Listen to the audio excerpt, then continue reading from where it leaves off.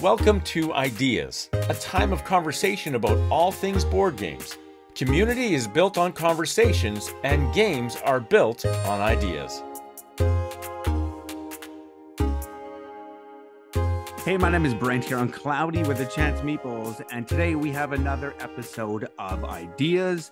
Brand new month, brand new set of ideas. And if you're new to the channel, Ideas is just a time, a place to talk about ideas in board gaming and build community, because community is built on conversation, just like games are built on ideas. Every month, we chat with another designer or professional in the board gaming hobby. And today we have none other than James A, right? James A. Wilson, or just James Wilson? They all work. They all work. So we have James Wilson, designer of my favorite game, which is Everdell, right there. And so, James, thanks so much for taking the time to chat about Everdell and life in general. You bet, man. I'm honored. Thank you. And I will say this is the first video that I'm not wearing a hat. Every video on the channel, I'm wearing a hat. And, you know, we're getting closer to Christmas. And so I'm pulling out my Christmas sweaters. This is from a band called Wolves at the Gate, and they're a metal band, and they do Christmas stuff. So I figured none of my hats really mesh with Christmas sweaters and stuff. So I figured... And I'm often covering up my hair because my wife says I'm balding, but whatever. That's... Yeah, well, me too. You know, it's part of life. It is. It is. So speaking of life, board gaming is part of your life. Pretty big, I would think, over the last number of years. What got you into the hobby board gaming, or yeah, there we go. So I had a friend that told me about this game called Catan that he was playing with his wife. And he said, it's 3 players, but you can play it with 2 players if you want to. And I was like, okay, whatever. Sure, a board game. And so I started Googling it. And then this other game called Carcassonne popped up. And it said it was 2 players and up. And so I just got it. No clue about what this thing was at all. And I bought the giant box, you know, because it was on sale on Amazon or whatever back in the day. Right. I actually still have it up there. But my wife and I sat down and played it, and we were just like, wow. I had no clue that board games could be like this. Because I enjoyed computer games and video games and stuff, you know. But I never really played a board game that kind of simulated some of those same feelings for me, because before that it was all the standard stuff. And so that night, we went to bed and just dreamed of roads and cities, Carcassonne tiles, all night long, just playing over in our head, and we were just hooked. It engaged our mind and we couldn't get enough. And so then it was Dice Tower stuff, and from Tom Vassell, learning about all the things. This was when Dominion was coming out, and Seven Wonders and kind of that stuff was all sort of the new thing. And it was big, but not as big as it is for us now. So you could kind of keep up with the hot new titles a little bit more. And we just went down that path that a lot of folks do. And Agricola and Race for the Galaxy and all those kind of games that are more considered classics now at this point. And it just sucked us in, and we're still here. We love it. Nice. So what would your collection be? How many games do you guys have? I think we probably have around 200 or so. Yeah, I don't typically keep games if I don't play them. So games come in, and if we don't play them, we kind of move them on to something else, you know, if there's only so much space. Right. But I know all about probably that. somewhere in that range. Yeah. So what are you guys playing now? What games are hitting the table often for you guys? We're always working on some new prototype stuff for all kinds of things all the time. But we've been enjoying, I gotta look at my shelf. We've been enjoying Calico and some of that stuff that Flat Out Games is doing. Kind of those little thinky, puzzly games are really cool. We just played a game called Dog Park that was kind of fun. Yep. Meadow is one that we've been enjoying. We got Caverna to the table the other day, and that was fun. And Arnak, yeah. Nice. I've been meaning to get Arnak for a while now. I've heard it's just amazing. It's deck building and worker placement. And worker placement's my favorite game mechanic. Do you have a favorite game mechanic? It's probably worker placement as well. I mean, obviously that's what I explored with Everdell. I like drafting. I Mhm. kind of like some set collection types of things. I don't know. I love just exploring just all kinds of mechanics, Mhm. seeing what's out there. We also played Endless Winter recently, which is also a deck builder, Mhm. worker placement game, a much bigger, heavier game than Arnak, and that one has a lot of really cool stuff going on in that one too. So, do you play just you and your wife, or do you have a game group, or do you play with kids?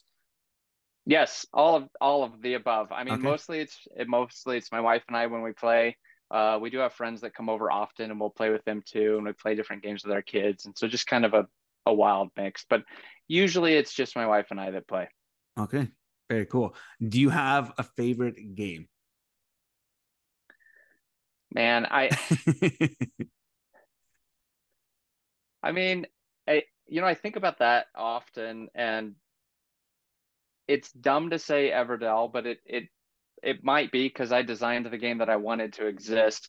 But outside of Everdell, I still love Carcassonne. I think it's such a clean, brilliant design.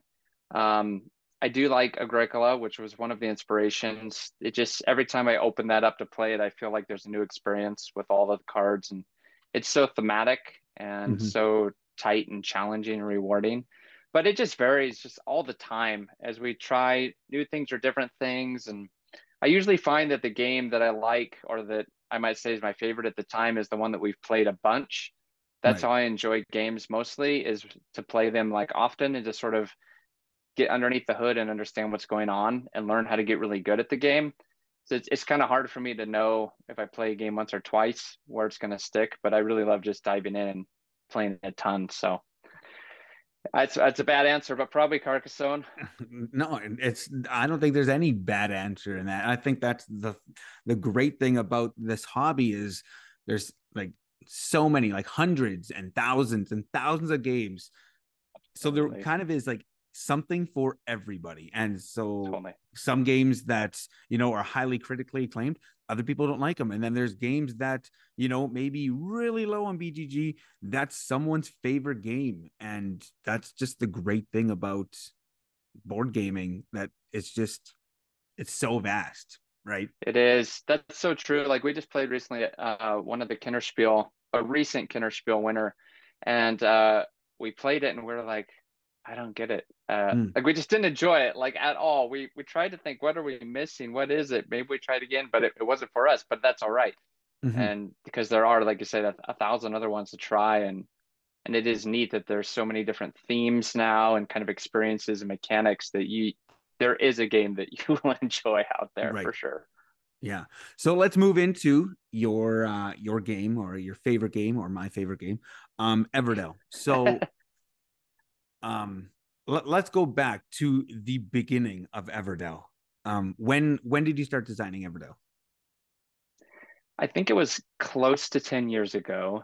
I didn't know that it was Everdell though at that point. We were playing things like Race for the Galaxy and Agricola and Stone Age and Seven Wonders. Again, the classics. Now they're classics. At the time they weren't quite as much classics. They were a little bit more new. But Mm-hmm. we were playing those a bunch, and we had an idea one evening after playing Agricola, and we played Race for the Galaxy at Tundon as well, to take kind of our favorite pieces out of both of those and just push them together, which was tableau building and sort of this worker placement, kind of making your area type of thing from Agricola. And that was just the thing that started it. What if we had a game that did that? There's a lot of games now that do that, but at the time, it didn't really exist, at least not that we knew about, or Mm-hmm. it wasn't very popular if it did. So that's where we started. And I went to my computer the next day and I made this card called The Farm. I've told this story to people before, but I made this card called The Farm, and it cost 2 wood and 1 clay, and it gave you a food. And I had no clue about anything else in the game or anything whatsoever. And I thought, cool, I've made a card and it gives me food. And like, that's all I knew. And then I just started spiraling out of that. Well, maybe there could be like people that could live on this farm, and maybe you build a town, and maybe there's an inn. And I had no clue what I was doing. I kind of built, I don't know, maybe 20, 30 cards and sort of came up with this way that you could get some resources.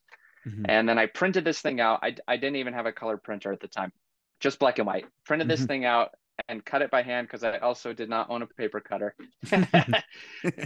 And I was on the kitchen counter right before dinner, and I was like, I'm just gonna see if anything happens. And I still remember taking a little meeple that I stole from Carcassonne, putting it on a little tile, getting some wood or whatever it was, and I played this card down, and this card did something for me, and I went, "This is cool! Like it works!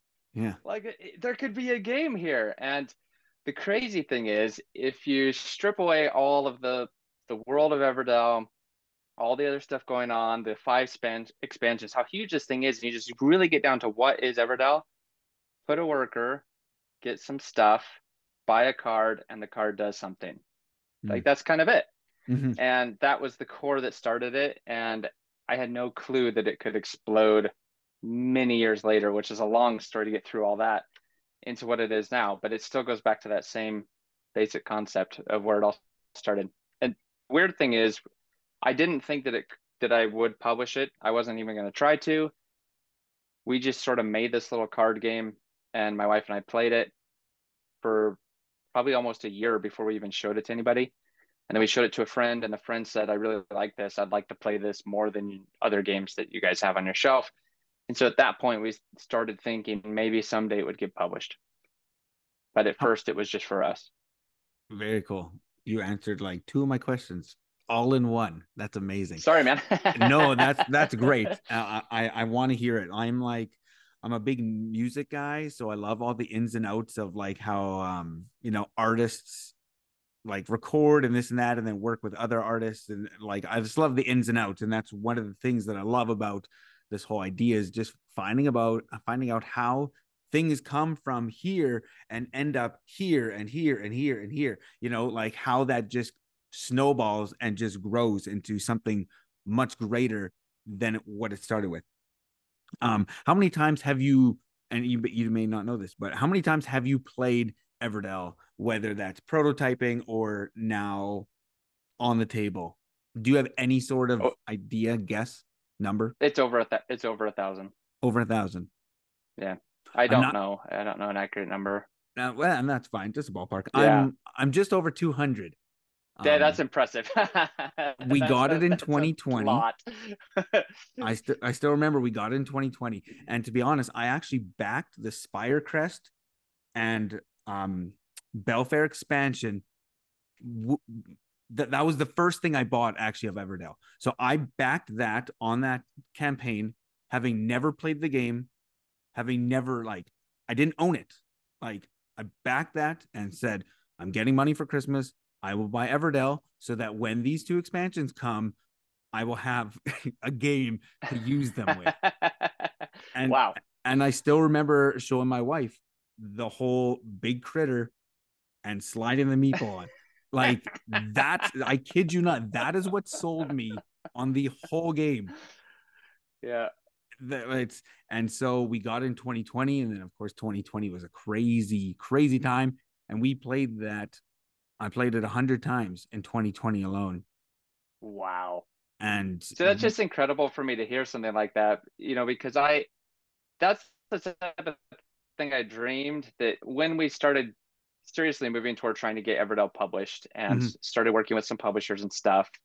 That was the dream, is like, what if we could make a game where somebody would eventually say something like that? Like, I love this game. I've played it whatever amount of times, because we've had played Agricola. That was our favorite game. And we kept count until we got to like 40 or 50, and we just kind of stopped counting. But we loved that game. Like, it meant mhm, so much to us. We would have conversations about it and jokes about it, and this sort of stuff outside of playing the game.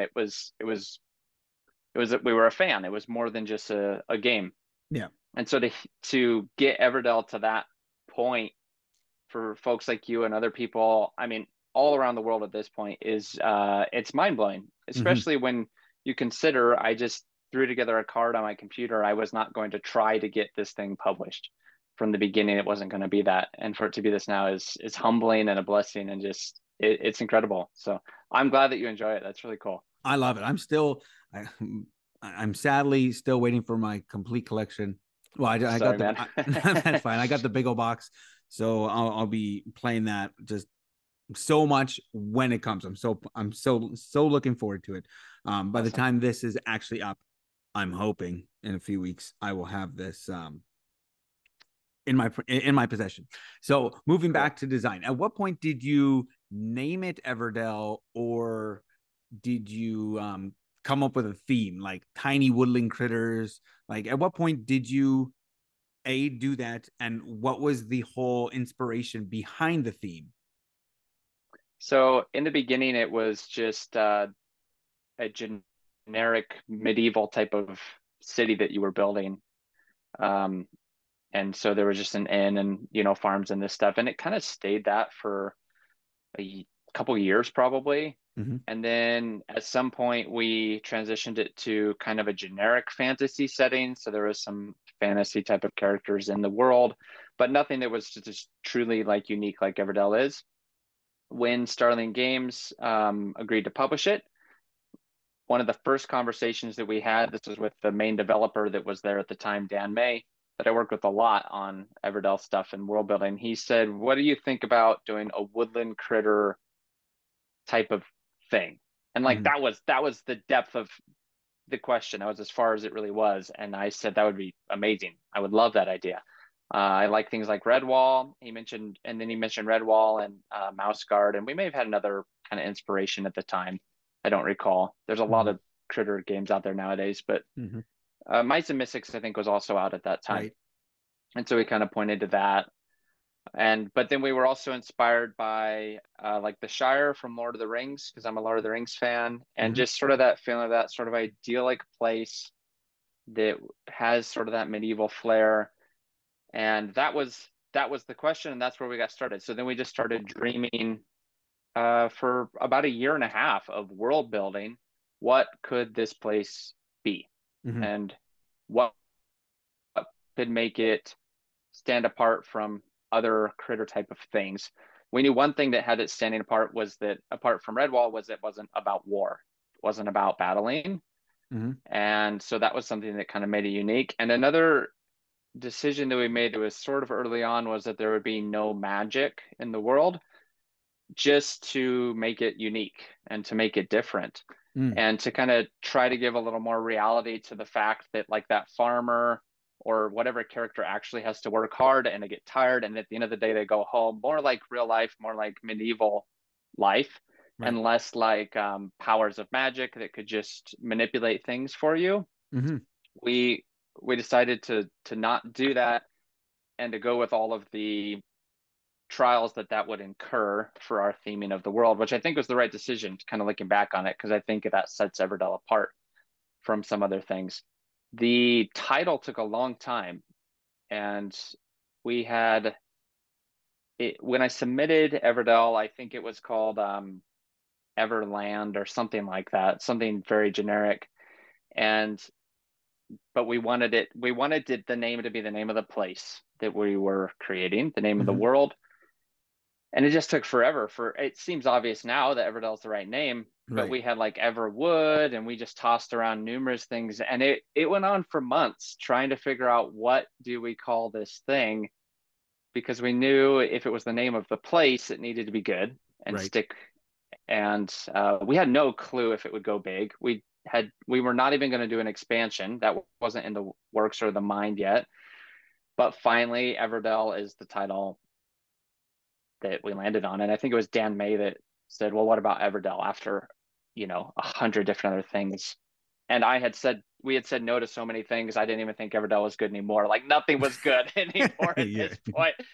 But then it's like, well, maybe, maybe it could. And we let it grow on us. And then my wife actually, she went online and she looked for a font and found this font that we use for Everdell. We manipulated it a little bit, Right. and then we wrote it out Everdell with that font. And we went, I think that's it. That just kind of has this feeling and this sound.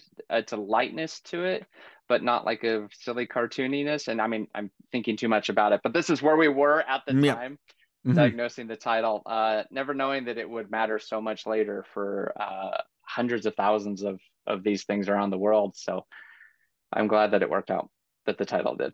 That's fantastic.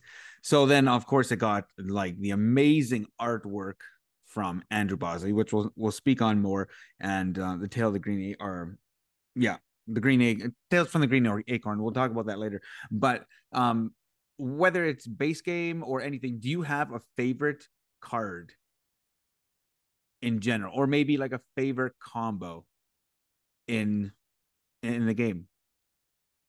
I love the farm for the nostalgic factor, Okay, that it was that first card. And then what's so wild is that it didn't change. It still costs the same. It's not, clay anymore. It's resin. right. And it doesn't give you food. It gives you a berry, but it's still the exact same thing. And so there's nostalgic there. I love the artwork on that too. And I don't know, just every time a farm comes up, it feels like probably a good idea. Just grab a farm and throw it down. And so I like the farm. I like a lot of the weird cards that kind of do weird things that take a while for you to learn how to use them. Like the cemetery and the dungeon and these type of things they're kind of weird. And the first time you look at them, you can't figure out what would I do with this thing. So those are enjoyable. But the ranger is probably the favorite because every time I want to play that ranger, it's like another worker, and he's my favorite piece of artwork. So definitely him. Yeah, Ranger Dungeon, my number one, my number one, my number two. Like Yeah. I will if situations come up and I'm in spring, moving into summer, and I have resources and I have cards and all my workers are out and I can build a bunch of things and the Rangers in the middle, I will move to summer just to pick up the Rangers so I have them in my hand. Right. So Yeah. like and that's just the amazing thing about the game, how like you just want to get lots of production cards. Well, kind of typically you can whatever, there's so many different ways, right? But just the nuances of when to move into season and when to play specific cards. I don't play it often, but it's always fun playing that cemetery because you got like, oh man, I'm wasting a worker for the rest of the game. But if you can ever play that bard, throw that ever tree in there, next turn no one's gone, play your worker into the cemetery and flip over the Evertree. It's just like these like exciting moments where you're discarding cards and you're like, I hope nobody discards Right. cards until my turn. And then you can have these huge huge turns that are just so satisfying. And so I love the Ranger. I love the dungeon because I love, you know, using the bard, throwing them under, building something else, or Yeah. using common critters that you've like the bard's toad. You've used him for his full max potential. Throw him under there, and just there's so much. It just gets me so excited. I just taught it Postal to pigeon gets yeah the thrown in there postal a pigeon, whole all and the time. yes, and I'm blaming the postal pigeon for not having my Everdell game here right now because he's obviously Yes, lagging but in this sense. go into the dungeon. Yes, he can go in the dungeon. My wife and I did a top 10 Everdell cards in just the base game, Oh, that's and cool. that's I'd gonna like to see have to that. change when Newleaf comes because it's adding like 50% more cards. Am I right in that? It does, yeah. Newleaf has 50%, and Newleaf was super fun to design because people had wanted more cards in the deck like from day one, and I wanted that too. But I had this roadblock on. I don't know if this is going off into something else. If you're going to ask this about New Leaf, but do you want me to go into that, or do you want to do something else? No, go into that, and then we'll move into something else. Yeah, go into New Leaf. Okay, okay. But there's kind of this roadblock with getting new cards in the deck because people would say I want new cards, and then other people would say no, don't do it because it's going to dilute the deck, and you can't get the combos, and all this stuff was, and I couldn't figure it out either for the longest time, which is part of the reason why you didn't see all these new cards until the end here, the Mm-hmm. final expansions. I threw a couple new cards into Pearlbrook, and then we tried to figure out a way to have new cards that were outside the deck. That's what you have in Spirecrest. That's the discovery cards. I mean, Those are essentially like new cards, but they function differently. And that was kind of a solution to introduce new card powers. But coming back to the final one, I thought if I'm going to do more cards, this is the time to do it. And for a while, I was thinking I would do a completely new deck, that you would just get rid of the deck. You would use the Newleaf deck. It would just be a totally new thing. And that would have been kind of cool, but also kind of a bummer. And it may have been repetitive because there's some kind of anchors within Everdell of cards that would need to be represented again, like a farm and other things like that. And then I don't even remember how it happened, but at some point, this idea for how Newleaf and its occupied tokens works just found it in some sort of playtesting stuff we did, where, as you know, and people that see Newleaf know, that Newleaf cards, you have these little golden occupied tokens, but you only have 3 of them. And then on a Newleaf card, instead of having a specific thing that is connected to, it might say any green or any blue. And so when we started doing that, we realized this opened up to making it feel like Newleaf cards comboed with base game cards. Like that was the plan from the beginning. Obviously it wasn't. But then that allowed me then to build a whole bunch of cards. So instead of just putting a couple in there so I didn't dilute it, I could build a ton. And it is 50% more cards. There's like 20 or more uniques. Maybe it's 30. I don't even remember. But it was fun because having known Everdell for so many years, having seen people talk about it, the combos that they did, things that they found that I hadn't found yet, I was able to just kind of expand on the what ifs for all these cards. And it was an absolute blast to design that and then to play it with so many new card options. And I think that people are really going to like it because it does feel like Everdell 1.5, at least to me anyways, with all of the new powers and stuff that you can find. And you know what? Let's leave it at that, and let's come back and talk about some of those new powers, and more of Mistwood, more of Newleaf, and then even let's backtrack a little bit about Spirecrest and Belfair and Pearlbrook, and then let's chat, if you're cool with that, what the future holds for you in game design. That sound good? That sounds awesome, man. Sweet. So this is the end of part 1. Part 2 will be coming shortly. And you know what? If you want to know more about Cloudy with the Chance Meeples, find us on Facebook, Cloudy with the Chance Meeples. Remember, community built on conversation, just like games are built on ideas. Remember, grab your umbrella. The forecast is cloudy with a chance of meeples. Thanks for watching. Don't forget to like and subscribe, and remember to grab your umbrella because the forecast is cloudy with a chance of meeples.